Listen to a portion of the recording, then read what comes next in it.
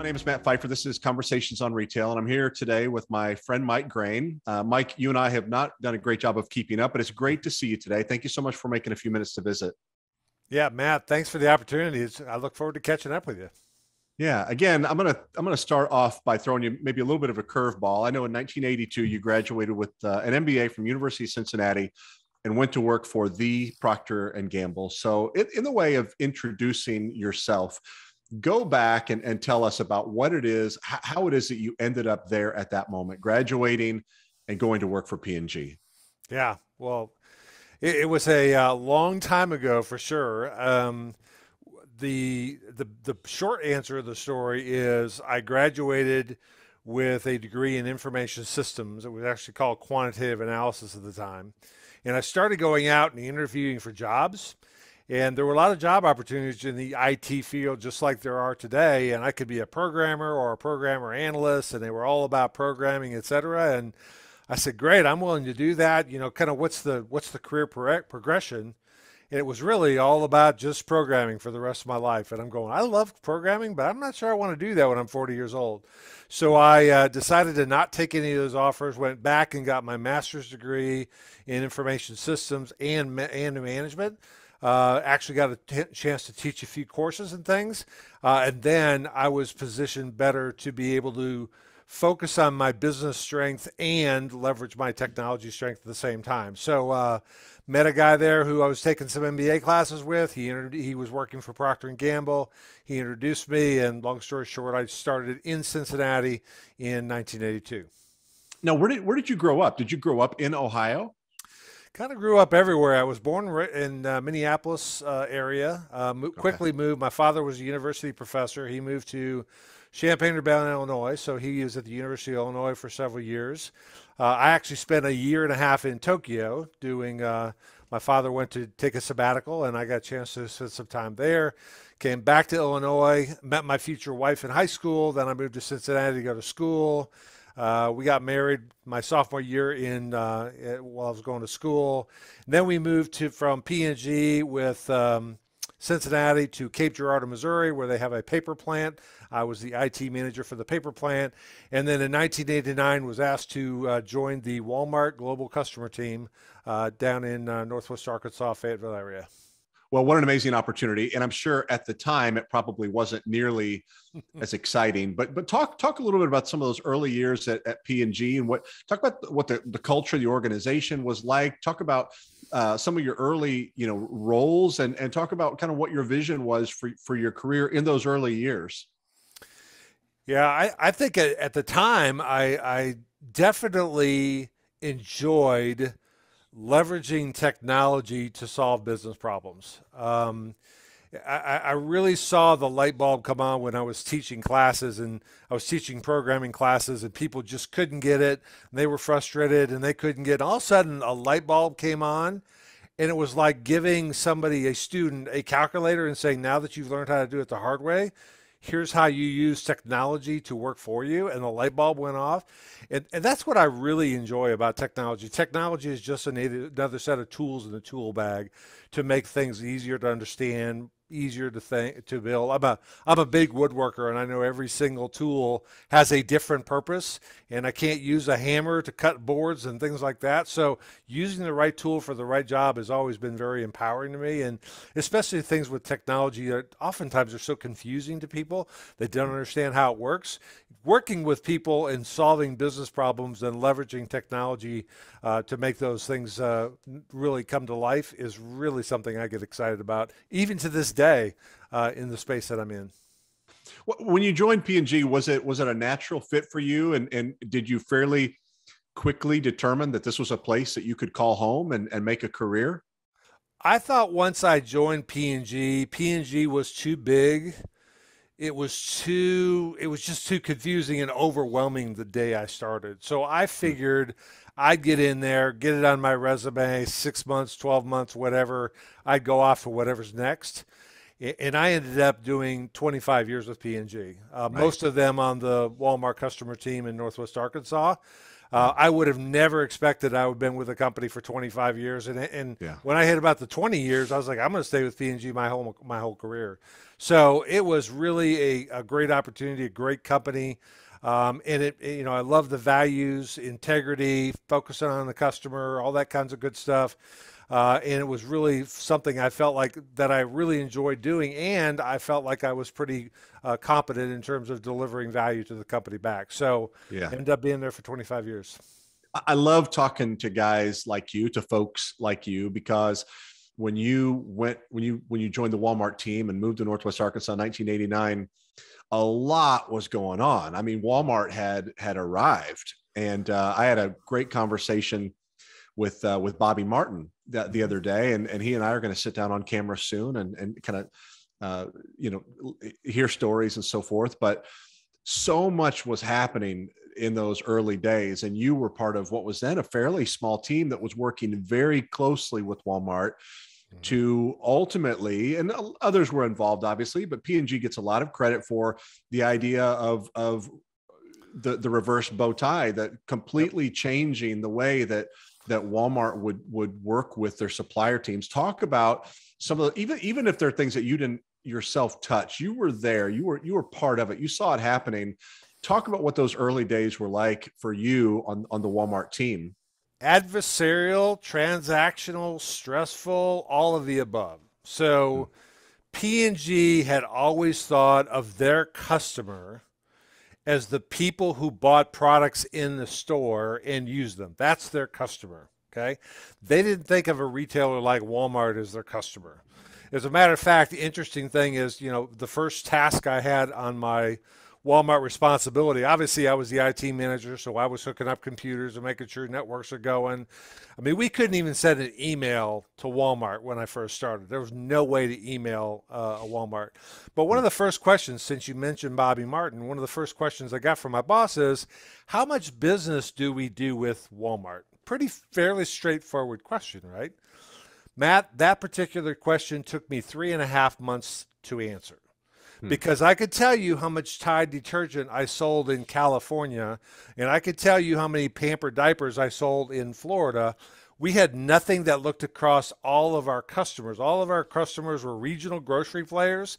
Now we've got this big customer called Walmart, who, again, we're probably still only the number 4 or 5 customer for even P&G, but they were continuing to grow. We had nothing that allowed us to say for one customer across all of our products, how much do we do? So it took me 3 months to get the answer to that question.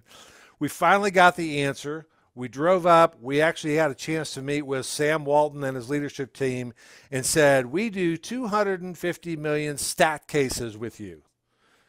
And Sam Walton immediately said, what in the heck is a stat case? And we said, well, see, we have to equivalize Tide detergent and Bounty paper towels and toothpaste, so we equivalize them in P&G. There's no such thing as a stat case. And Mr. Sam very nicely said, I don't think I understand what a stat case is, and I don't think I care. I care about how much of your stuff is selling at our register, and by the way, we don't make enough money on P&G. So if there was a cell phone back in 1989, I would have said, honey, don't unpack. We're not going to be here long. Sam Walton does not like what I just shared with him. And so I said, Mr. Sam, we have worked for 4 months to get this data.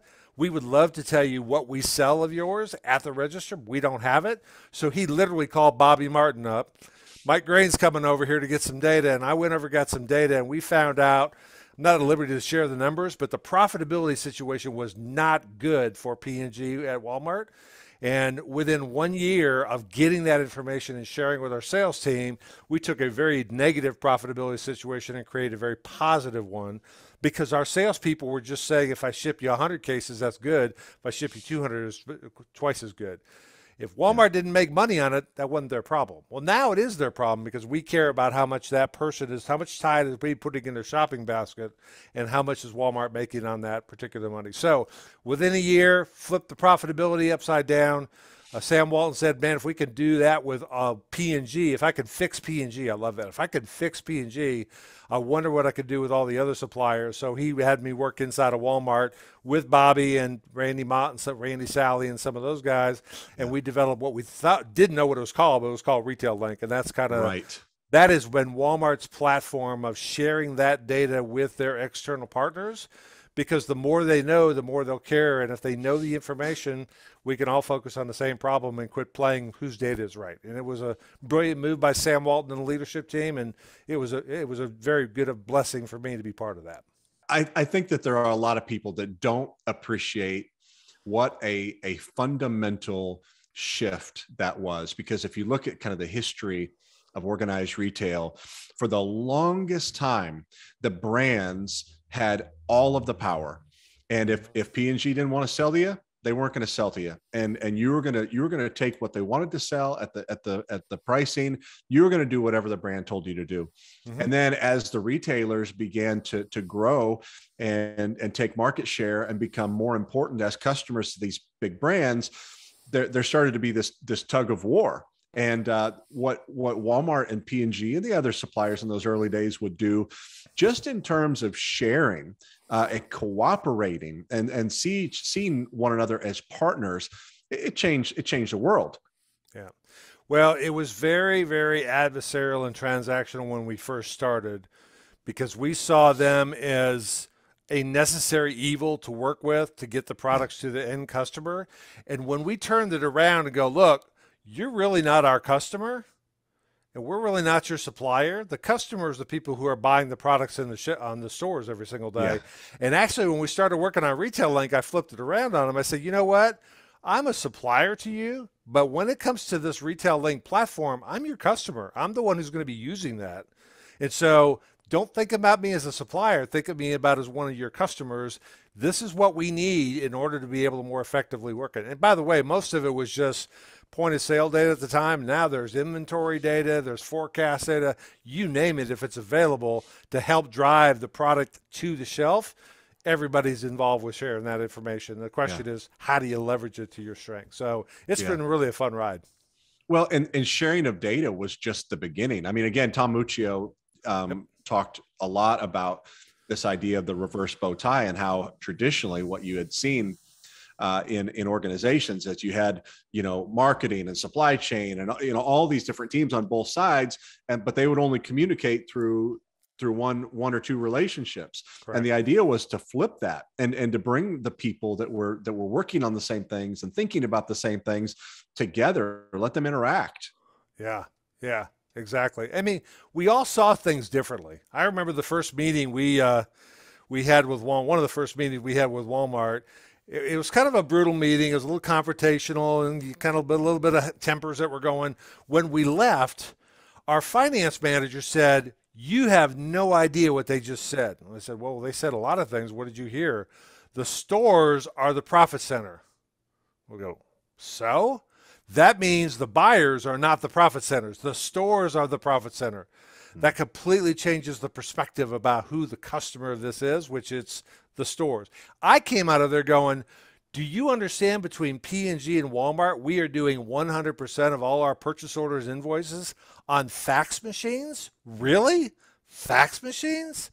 There's technology out there that allows their machines and our machines to talk to each other and seamlessly share purchase orders and invoices and payments, etc. I mean, no offense to our sales folks, they didn't understand all that, and frankly, they didn't care. But dealing with P&G had become very, very complicated, very, very broken up, fractional, and to the degree we can actually connect the teams together. Sam Walton said something very interesting to us once. He said, if you thought of us as an extension of your company, you would treat us a lot differently. And he was absolutely right. If we thought about P&G and Walmart was one company, we would do things a lot differently. And so that's what we try to do, is create that platform where we basically worked as one company to the degree we could. Well, we could sit here all afternoon and talk about stories, and I would enjoy it so much. I'm sure our audience would as well. But out of respect for your time, we'll fast forward a little bit. You retired 3 times that I know of. You left P&G and then Walmart drew you in, and you did some cool things at Walmart, and then you had an assignment with Crossmark and did some really cool things with them as well. Talk about what it is you're doing today with technology and with supply chain. Talk about some of the problems that you're working with, with your clients today to solve. What are the things that you're thinking about and working on today? Well, first off, the opportunity to work for all three a great big retailer, the best retailer in my opinion of the world, which is Walmart, the best CPG company in the world, which is P&G, and obviously I'm a little biased to both of those. And then Crossmark, I got an opportunity to understand the supplier, the retailer, and the third-party service provider in the Northwest Arkansas area. That experience was invaluable because while you could sit in the meetings, now suddenly I've got to sit in the chair and I'm representing that particular company. So it gave me a very different perspective about how they all work together. I think, Matt, the biggest thing that I'm working on right now, and by the way, I'm still working as a contractor, a consultant to Walmart, and I'm working as a contractor and a consultant to P&G, and I'm working as a consultant and a contractor to a lot of on-shelf availability services, like shelf scanning robots and radio frequency identification technology and things like that. So go back to I'm a woodworker. I got to have the right tool for the right job. If the on-hand of the item, if the on-hand accuracy of the item is not in a very good shape, there's no way my replenishment system can know what I have. So if it says I have 3 of these bottles in my store, and I really don't have any because my on-hand is wrong, well, then I'm not going to sell any because I don't have any, and I'm not going to order any because I think I have 3. So that on-hand accuracy has traditionally been a very big problem in the industry. Shelf scanning robots, but really radio frequency identification is technology that's been around for 25 years and is now being applied to retail to get that on-hand accuracy from 50%, which has been traditionally up to the high 90s. Now I have enough confidence to say I really have 3 of these, and not only are they available in my store, but I can offer them a website and say, I've got 3 of these, you can come in and get them, and I can tell you you can make it that I've actually got that. That will be a game changer for industry because people want to be able to know that when they buy something or they have it delivered to their home, it's actually going to show up when they said it's going to show up. So that's the first one. And then there's some other opportunities for other challenges getting all my entire focus right now is making sure that just because a product is sitting in a warehouse, that it's not available for somebody on a store shelf, either for a customer to pick it up or a retailer like Walmart to pick that item and deliver it to somebody. That's the big challenge, is getting it through this supply chain. And we're not even talking about the container ships off the port that are stuck out in the port. We're talking about the products in the supply chain somewhere. It's just not on the shelf where it belongs. A lot of my technology and work right now is to try and get it to the shelf where it belongs. And I know you'll correct me if I'm wrong, and I'm probably wrong, but it seems like a lot of the radical improvements that have been made less because of know-how and really more as a result of cost coming down on RFID and other technology that made broad application more realistic, more practical. Is that correct, or is that too simple of an assertion? Well, I think it's a couple things. Number one, just like any other technology, as the demand goes up, the cost goes down and the performance goes up. So just like a computer 10 years ago, you could buy for $4,000. That same computer probably cost you $400, and it's 14 times more than the machine, right? RFIDs did the same thing. When I started working in 2003, the tags were 35, 40 cents a piece. Now they're 4 or 5 cents a piece. So they've come down dramatically. Plus they perform better than they ever performed. So that's one. The second one is people continually, people, and I hate to use this generically, people don't count very well. If I have a rack of clothes and I ask you to count it and then I count it, I don't care if I got a scanner or whatever, we're probably going to take a while to do it. It's not very fun work. And most likely we're going to come up with different answers. RFID eliminates all that. So RFID, just like the technology you used to put in a tag in your car and drive through a toll booth and it takes the money out of your account, that technology has been around for years. Now putting it into a shirt or a pair of jeans as part of the packaging, we know exactly what we have in the store. We know exactly where it's located. That's a game changer in terms of a lot of categories. So I think you're going to see a lot of categories in apparel have already done that. The top 70 retailers out of the top 100 are already completely endorsing RFID. I think you're going to see electronics and sporting goods and automotive and all these other different kinds of products eventually use that technology, because you got to know what you have and where it's located in order to be able to provide it to a customer. Well, which leads me to my next question. How long is it going to take for a game-changing capability to become a game-changing reality? How long is it going to take for these amazing technological enhancements and capabilities to make their way in such a way that it's going to make a meaningful impact to the industry? Yeah. So a funny kind of fact, a UPC code, those old UPC codes, before we used to put a physical price on product and people would say 14 cents, et cetera. The UPC came along, and it was a 25 to 30 year progression before we finally got that done. So while RFID has been around for a long time, in retail as it relates to item level RFID, we've only been doing this for 10 years. So we've actually done a lot better than what we did with the physical UPC. I think we're just now hitting to that point where apparel is fully saturated. I think it will take off over the course of the next 3 to 5 years. People are going to start leveraging it for other things because they're all trying to compete with people like Amazon, who have got complete availability and understanding of what they have in their supply chain. And the people who are doing that kind of work versus in a brick and mortar store where you got customers moving stuff and people stealing stuff and suppliers short shipping, et cetera, you got to have the ability to know exactly what you have and where it's located in the store and expose that to a customer so they can buy it online and pick it up in store. I think it's going to continue to grow exponentially over the course of the next 3 to 5 years. And is it a situation where retailers like Walmart, because Walmart just recently has begun kind of sharing some of their technology with other retailers? I mean, they become more cooperative, which has been interesting to watch. Is this one of those things where a leader like Walmart is going to take what they learn and share it with the rest of the industry because it makes the entire supply chain more efficient and everyone benefits from it?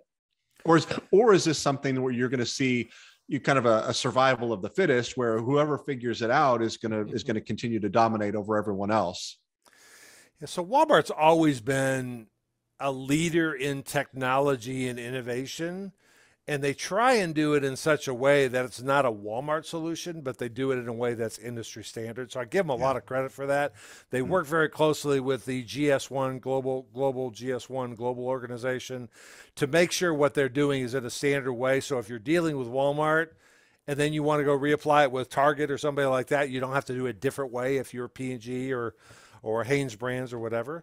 So Walmart gets very actively involved with those kind of groups. So they're very willing to share collaboratively that way. What they're not willing to do, and I don't blame them, is the secret sauce of how they're going to leverage that technology behind their firewall to be able to take advantage of it versus what somebody else is thinking about. So from a standards perspective, yes, they're very good collaborators. You're never going to hear, here are the 5 things that they're doing with this technology behind, transparently out in the industry, because they want to leverage that for competitive advantage. Well, just in the way wrapping up, because I asked for 30 minutes, I want to be really respectful of your time. My sense is that you're probably about as busy as you want to be.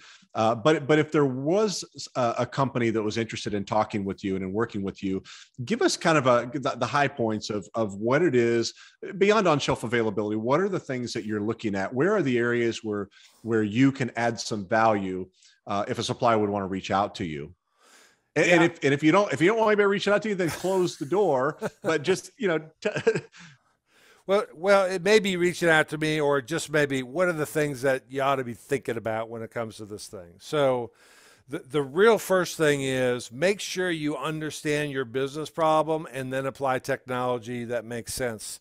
So if on-shelf availability in a grocery store is of high interest of yours, make sure that you're looking at algorithms that tell you when you have issues of on-shelf availability, or shelf scanning robots that automate the ability to be able to collect that data, et cetera. You really make sure, because sometimes I think people go, well, this company's doing that, so let's do that. Wait a minute. They don't have the same problem we have. Let's use the right tool for the right job. So if folks are interested in that, what I can probably do is help them think through, here is the issues I'm trying to solve. Are we using the right set of technologies?